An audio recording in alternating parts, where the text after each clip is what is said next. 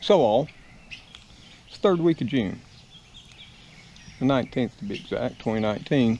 And I thought while I was out here walking around checking the different plantings, I'd just take you along with me, do a little short walkabout, see how things have came out over the last week. We did get a lot of torrential rain yesterday, and it actually started raining at dusk on Monday evening, and it continued all off and on pretty hard through yesterday. So let's take a look at things, see how things are faring. So we're going to start here, a little bed we planted out on Father's Day. And what you'll notice is it appears that we've got some digging going on. And that's our lovely squirrels. Not sure whether they're after grubs or nuts that they buried over the winter. Goji plants really starting to show some new growth now. Sweet basil looked like it fared well, as did the rosemary. Now, this is only Wednesday, so it's only been 3 days since we planted in the flower seed, and so far I don't see any of that germinating, and I wouldn't anticipate seeing any. But I do think we'll be seeing some of that come up, start popping through the ground here in the next 2-3 days. So we'll take you over by the south side of the house, take a quick look at that bed where we actually started working today, this morning, when I decided to get the camera and just do a quick walkabout. And what we've got here, of course, is our sweet banana peppers. And looking at them, see, we finally got one banana pepper right there. But other than that, I don't see any. A lot of new green growth. Plants are looking good, but not a lot of peppers. So what I'll probably be doing this afternoon, late afternoon, is I'll be adding some potash around these plants. And of course I make my own potash. I take it from underneath the burn piles. And I'll just dig that in around those pepper plants. Same here with this here cherry tomato, which now is about 9 feet tall. We need to add a little bit more string there to support it. But what I did do today is I came out and started trimming some of these leaves off that had been yellowing, having little small brown patches on them. As you can see right here. Not sure what that is. It could be tobacco mosaic virus. It could be early blight. Not sure. But the leaves will eventually succumb to it. We've got a pile of them here. Pretty much see what they look like. So I wanted to trim them all back off. And right after the sun sets where it's not shining down on this bed, I will be treating this tomato plant with some hydrogen peroxide spray. And I'll do another updated video on that. It worked really well for me last year. We'll be using it again this year. Over here's cowhorn pepper. Here again, a lot of new green growth. But I have not seen a pepper or blossom. So, considering we're only 2 days away from summer, and I would think I would have some peppers, I'll be adding potash around this pepper plant as well. Now the rest of the bed is still vacant, and except for the irises there. Not sure why I even keep them, but they've been there ever since I've owned the place. So that's about it on this bed. We'll go over there and check out those truck tire beds we made last week. See how they're doing. We actually put a few other things in there, rearranged one of them from when we did the video. We'll head on over there now. As you can see, we've got 2 truck tire beds now. Now, the first video I did showed us planting out this first one here on the left. And originally what I had in here was 3 of these Bonnie green bell peppers. What I decided, since I had several other plants I need a place to stick, I'd rearrange this plant here over to the side. I'd add a 4th Bonnie green bell pepper right here. I put in a little marigold planting in the center, hopefully to repel some insects. And then right here, these are cantaloupe. They happen to be a Super 45 cantaloupe from Bonnie. And what we're going to do with them is we're going to let them grow out over this tire.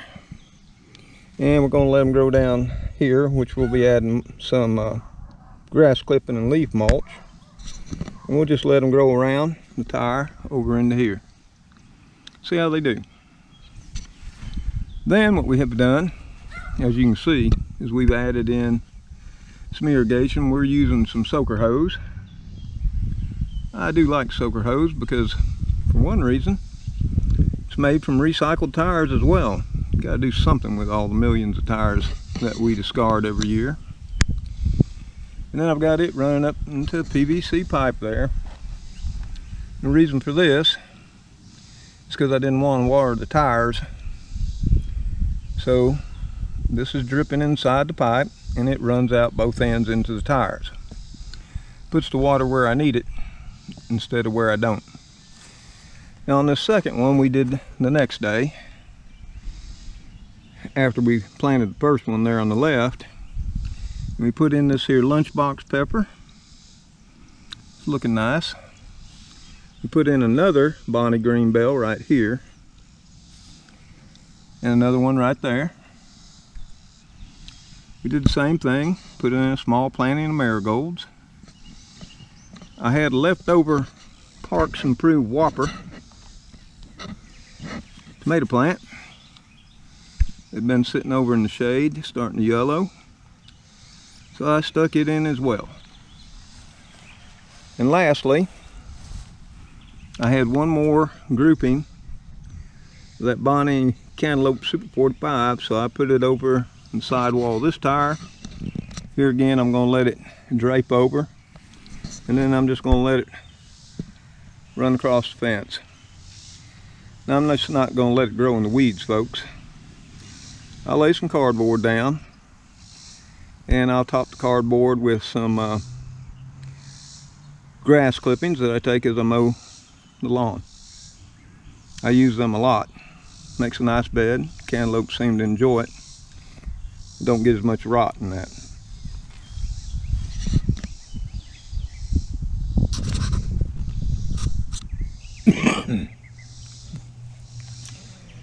So now we'll head on over here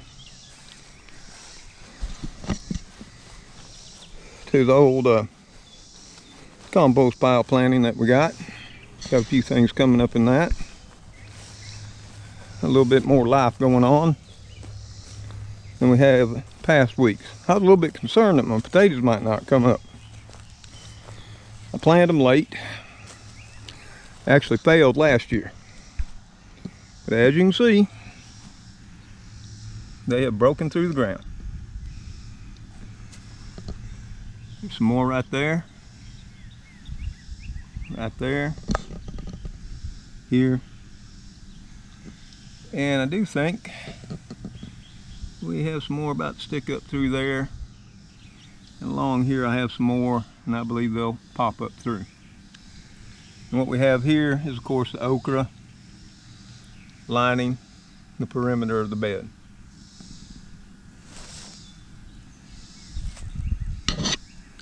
So, we got some life showing in this old compost bed plant. And if it all works out, we'll be harvesting some white potatoes, hopefully some red potatoes out of it, as well as harvesting okra from it throughout the season. Just have to wait and see.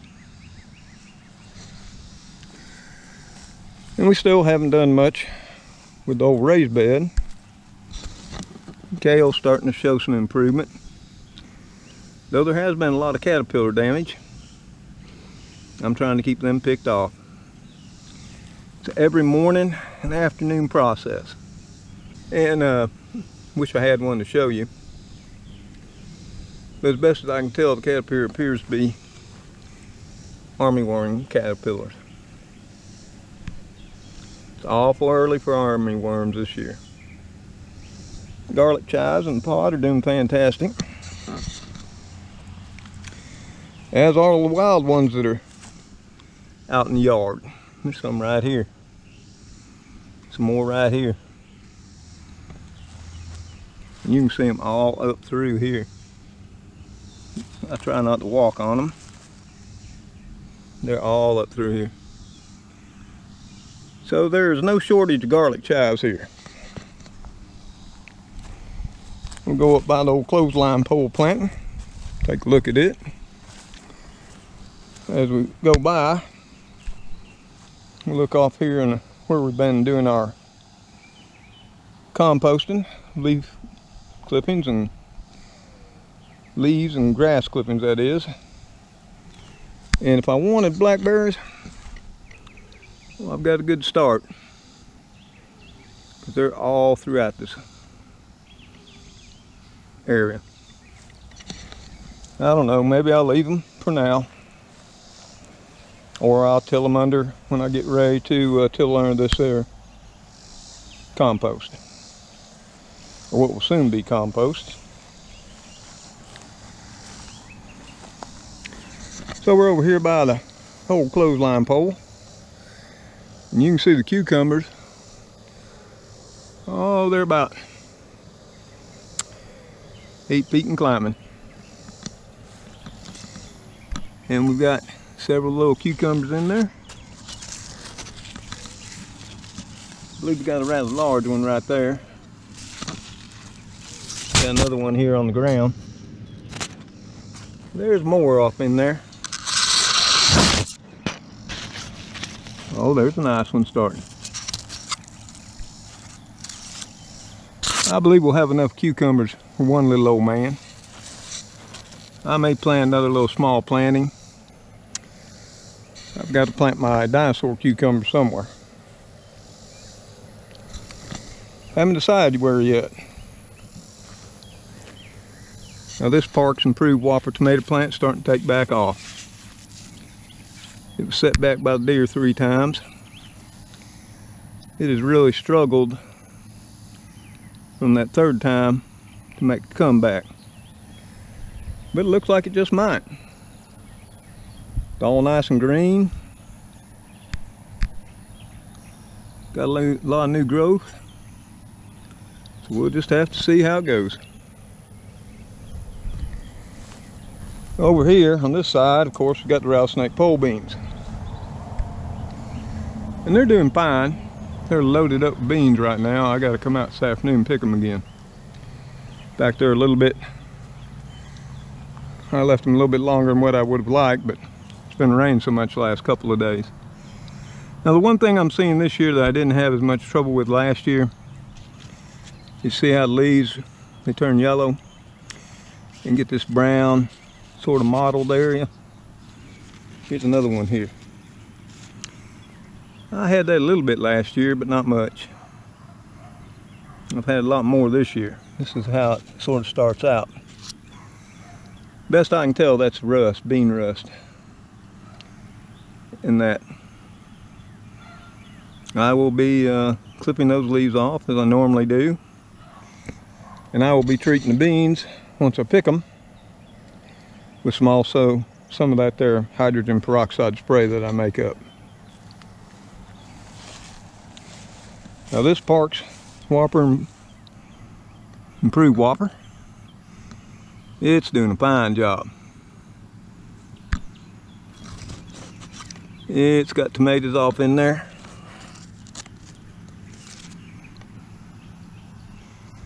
A lot of vigorous new growth. I'm pleased with this one. Maybe that other one will catch up. And as you can see, I gotta get a ladder out, pick the beans again. And of course, they're already back down here, grown down chest high. So I would say, if you were to measure the vine, it'd be 15, 16 feet. And they'll climb on down the ground. And we're gonna let them. So this area is doing really well. I did have a little bit of powdery mildew on the cucumbers. I trimmed off the leaves for now. That showed a little bit of sign of it. But if I see it start back, I'll treat the cucumber with the hydrogen peroxide spray as well. Now I use that hydrogen peroxide and water spray on my cucumbers last year for powdery mildew, my squash, summer squash, and my winter squash. Also used it on my beans for bean mosaic, bean rust, and I used it on my tomatoes for blight and what other type viruses I had, and it did a superior job. I can't recommend it enough, and I do hope you watch my videos on it. I'll link them on the end screen of this video. Well, our summer squash over here, which was planted really late, it's starting to green up. Look like it might do something.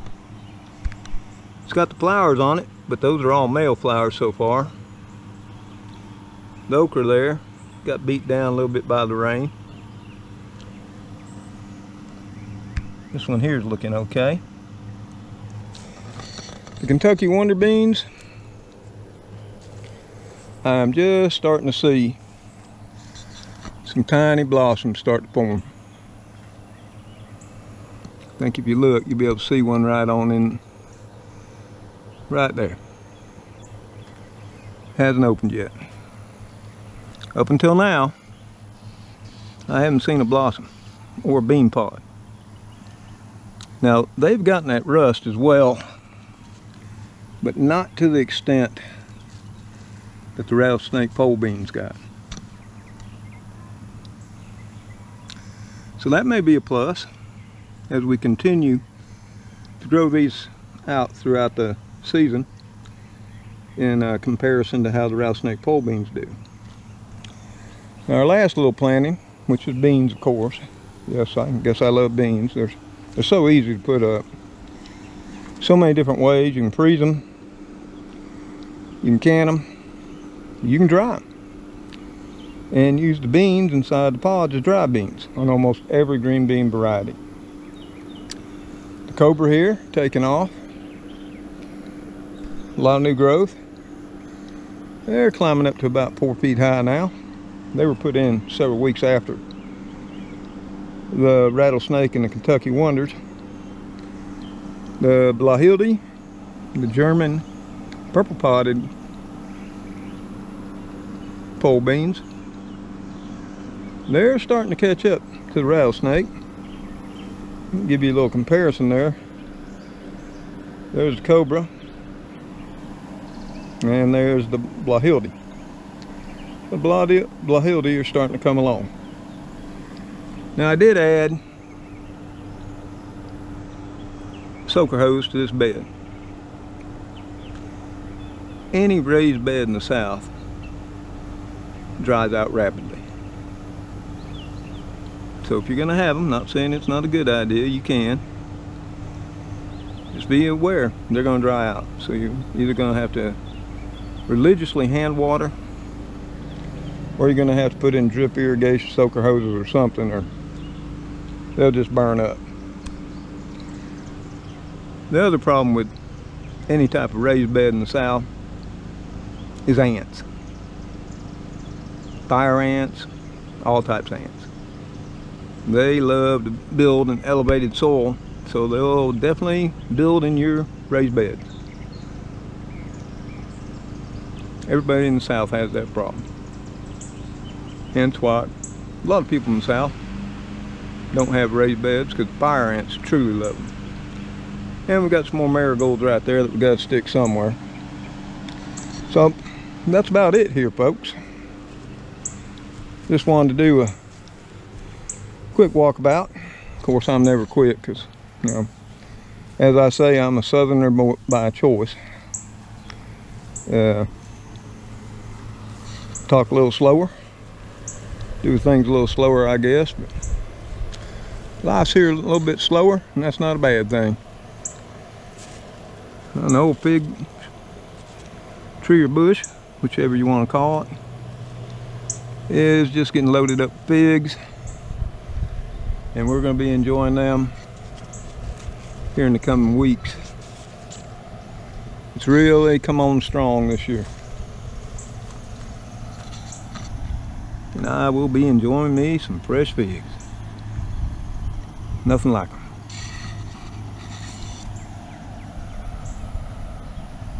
And so far, one thing I want to say about figs, I have not had any pest problems over the last 2 years. So being that in the deep south, almost everything eats everything else, that's a huge benefit.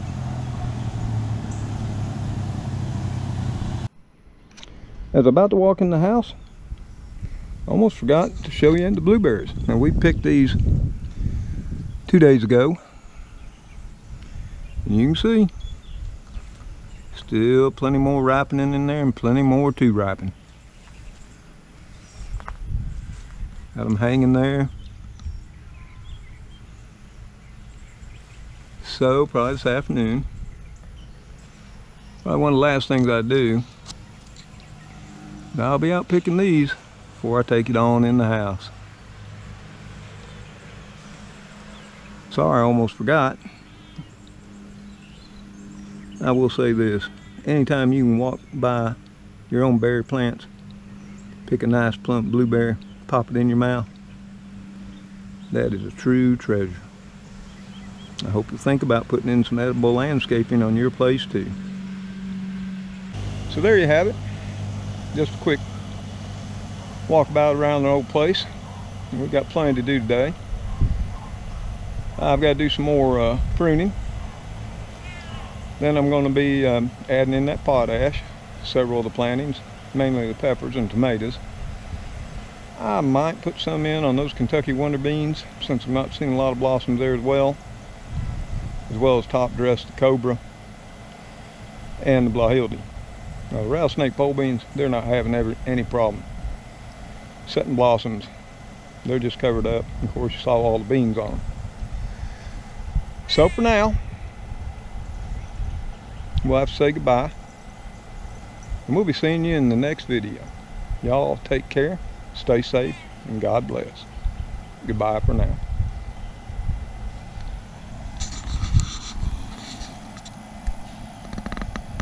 Come on, Tricks. Let's put the camera up, get on to work.